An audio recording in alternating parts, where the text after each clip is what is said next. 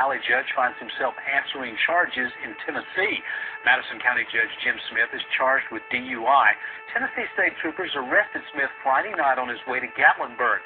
Now, we talked to Judge Smith about it, and he says he was not drinking and driving. He says he was on prescription medications for an existing medical condition that causes severe stomach pain.